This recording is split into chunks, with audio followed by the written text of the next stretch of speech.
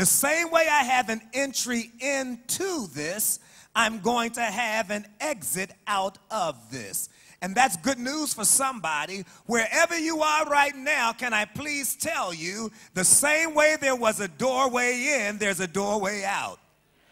That you did not come into whatever this is, whether it be a sickness or a disease, whether it be a financial depletion or a downturn in your business, where you are is not your final resting place. You did not come to stay. Oh my.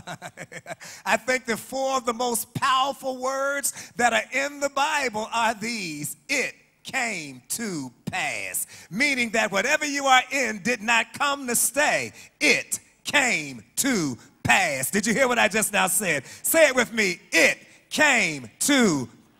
What about being broke? It came to pass. What about the sickness? It came to pass. What about the barrenness? It came to.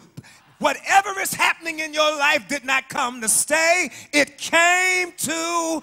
Can I please tell you that your current location is not your final destination? Boy, I'm telling you, I needed to hear that myself for my own spirit. But let me tell somebody else, your current location is not your final destination.